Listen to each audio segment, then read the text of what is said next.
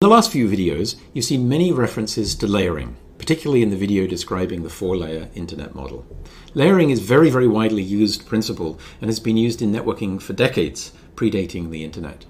In fact, layering is a design principle used widely outside networking as well.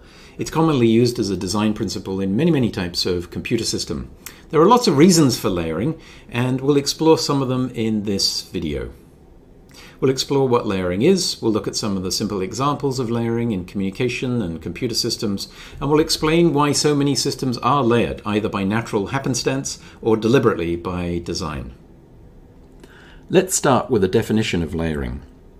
Layering is the name we give to the organization of a system into a number of separate functional components or layers. The layers are hierarchical and they communicate sequentially. In other words, each layer has an interface only to the layer directly above and below. Each layer provides a well-defined service to the layer above, using the services provided by layers below and its own private processing.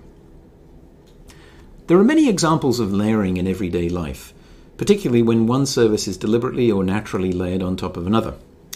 For example, if you're looking for airplane tickets, you might visit a brokerage website such as Google Flights, Hipmunk, or Kayak.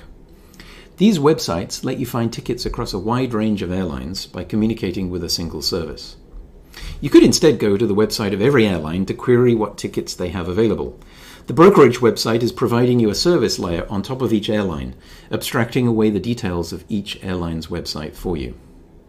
Now, if we look under the covers of each airline, they fly different types of airplane over different routes.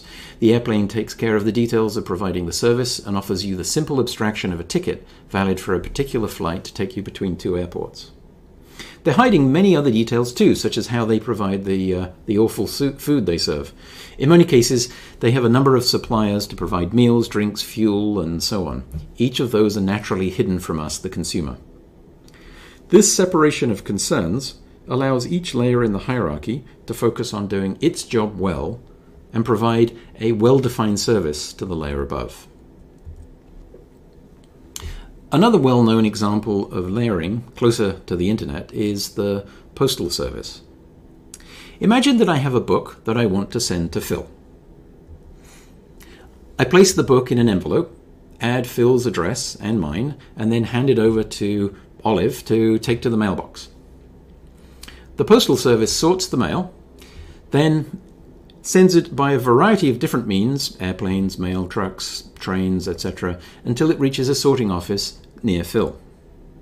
The mailman delivers the letter to Phil, who opens it and finds the book inside. The service is clearly layered. At the top, I don't care how the letters get from me to Phil, whether they go by airplane, truck, or hovercraft, and I don't care about the route that the book takes, or how many sorting offices it passes through along the way. I don't mind whether Olive walks, skips, bicycles, or runs to the mailbox. I don't care which mailbox she posts the letter in. I want the lower layers to abstract away the details for me, providing me with a simple service model. I put the book in an envelope, and the layers below deliver it to Phil. In turn, Olive doesn't need to know how the Postal Service delivers the letter. She simply communicates with the layer below by posting the letter. Phil just wants the book. Notice that each layer communicates only with the layers above and below. If the Postal Service deploys new trains or starts using a different airline freight service, Phil and I don't need to know about it. In other words, because communication is simply up and down with a well-defined interface between layers, we can improve each layer independently over time. For example, if I want faster guaranteed delivery, I could hand the envelope to a carrier such as DHL or FedEx. The interface is almost the same. I simply give them an envelope and money. Layering is deliberately designed into many computer systems. When we write programs, this is TY, editing a program, we create source code using a language that abstracts away the details of the operating system, how virtual memory works, and how the low-level details of the hardware. Okay, so C isn't great at hiding the details, but many other languages, such as Java and Python, deliberately shield us from how the lower layers work. As a programmer, we communicate with the layer below, the compiler, by handing it our source code. The compiler is a self-contained functional component that is responsible for several tasks, such as lexical analysis, parsing our code, pre-processing declarations, and code generation and optimization. The compiler generates object code, which it then passes to the linker. The linker links together the compiled object files and libraries. It generates an executable file. The CPU, real or virtual, then executes the code. If you have experience writing computer programs, the benefits of layering are fairly clear in this example. Layering breaks down the overall problem of writing programs that execute on hardware into modules or functional components, each with a well-defined role and providing a well-defined service to the layer above. It also provides a clear separation of concerns. The compiler can focus on lexical analysis, parsing, and so on. The linker can focus on efficiently piecing objects together. Neither has to worry about the job of the other, and each can be improved, upgraded, and replaced over time as technology and know-how progresses. For example, we might swap out a commercial C compiler with GCC, or vice versa, without needing to change the linker or the language we use. When Nick first drafted these slides, I was excited that he put compilers in as an example of layering. They're a great example of both the benefits of layering, as well as how sometimes you need to break layering despite the very negative consequences. So let's take the C programming language as an example. Generally speaking, a piece of C code can be compiled for almost any processor. We can take C code like the statement I++ and compile it for an ARM processor in a phone, an x86-64 processor in a laptop, or a microcontroller in an ultra-modern dishwasher. In this way, the C code is hardware independent, and so it keeps the layering here.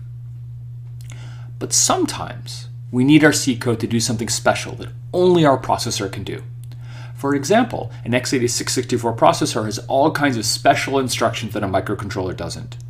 C allows you to include assembly code directly. Software like operating system kernels such as Linux and Windows use this for some of their lowest level implementations. The layering that C provides hides this detail so it doesn't let you do so directly, but you have to do so to achieve your goal. So OS kernels include assembly code. Doing so, this means that the code is no longer layer independent. The Linux context switch assembly written for ARM only works for ARM. So you have to write a version of this code for each layer. If Linux wants to run on a new processor, developers need to write new assembly code for that processor. So this is a great example because it shows the benefits of layers that separate concerns and simplify your system, just as programming C is easier than assembly. But sometimes you have to break the layer boundaries. Doing so has a huge cost. Suddenly, you are no longer independent of the lower layer, greatly limiting flexibility. So sometimes you have to do it, but do so only when you really have to. As we'll see, a lot of the practical, operational challenges in the internet today result from people breaking layering and assuming things above and below their service interface. There's a continual tension to improve the internet by making cross-layer optimizations and the resulting loss of flexibility. We'll see one really telling example of this with something called NATs, or network address translators, tremendously useful devices that have unfortunately made it almost impossible to add new transport protocols to the internet. So in summary, there are 5 main reasons we use layering in computer systems. Modularity. It breaks down the system into smaller, more manageable modules. It's a well-defined service. Each layer provides a well-defined service to the layer above. Third, reuse. A layer above can rely on all the hard work put in by others to implement the layers below. It saves us the time to write each layer whenever we build a new system. Fourth, separation of concerns. Each layer can focus on its own job without having to worry about how other layers do theirs. The only communication is up and down the layers, so it helps keep one layer's processing and data local and internal where possible, minimizing the complex interactions between layers. Fifth, it allows continuous improvement of each function. A sixth benefit is specific to layered communication systems such as the internet. That is, peer-to-peer communications. In the 4-layer internet model, we saw how each layer communicates with its peer on another system, using the delivery service provided by the layers below. Similarly, in the mail example, Phil and I were communicating with each other as users without worrying about how the communication service works.